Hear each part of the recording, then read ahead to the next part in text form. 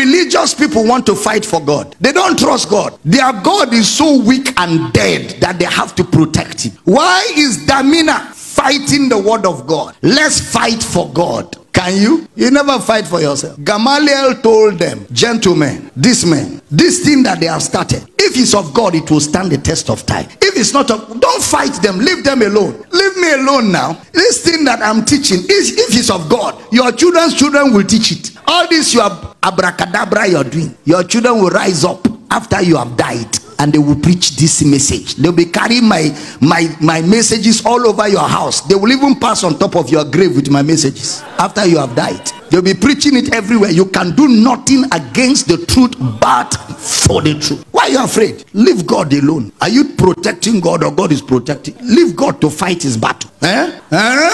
Leave God. Since you say we are against God, can't God fight? Leave him now. Let him fight for himself. Or is your God handless? Religion always wants to fight for their God. And when you see people fighting for God, it's a proof they don't know him. They are far from God. Totally far. They are far. Anybody you see fighting for God, he's far from. The best you can do is to bring out the word of God and defend it in superior explanation. Finish. They want to stone for God. But if God is really angry, let him react now.